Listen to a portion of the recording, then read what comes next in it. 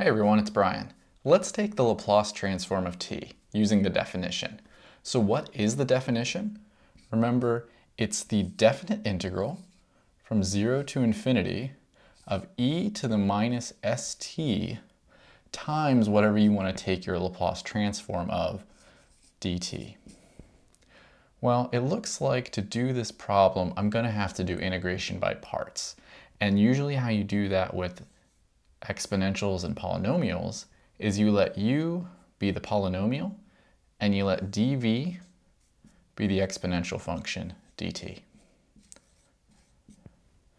Well, this means that du is going to be the derivative of t, which in this case is just dt,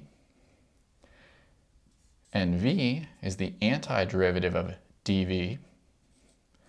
That'll be e to the minus st over negative s. Remember, I have to divide by the derivative of the exponent when I'm integrating e to a constant.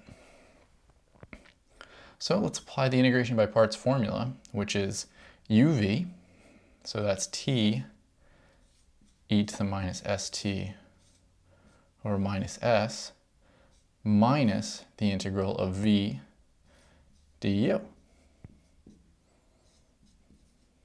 which is dt. And now I just have to do this integration once more.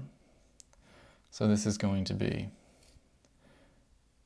minus t e to the minus st over s. Here, minus a minus is going to be a plus. And when I integrate e to the minus st over s, it's going to be another minus over s, just like it was last time. So this will actually be minus e to the minus st over s squared. And I have to evaluate this thing from 0 to infinity. But if you remember how improper integrals work, we need to actually take a limit of this thing. So instead of this, I'm going to use a different letter. Let's just call it, I don't know, let's just say a. And I'll say the limit as a goes to infinity.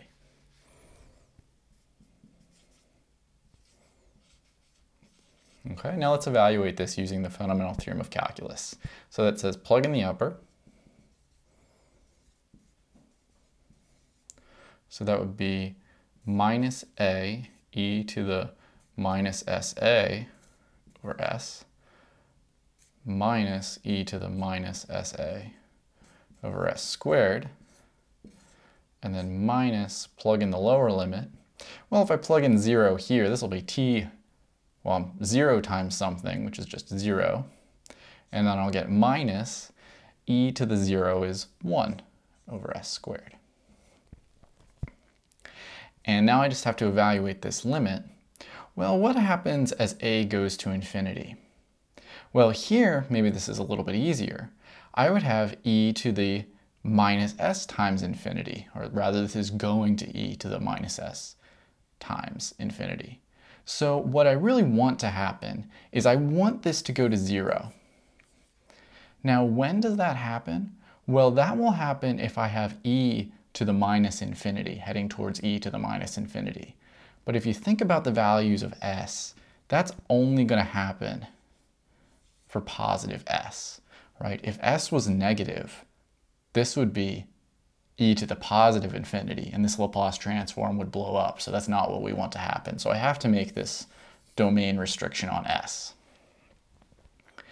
This problem's a little bit trickier because I'm getting minus infinity times e to the minus infinity, which is 0. That's an indeterminate form. So this would have been a L'Hopital's rule question back in Calc 1 or 2.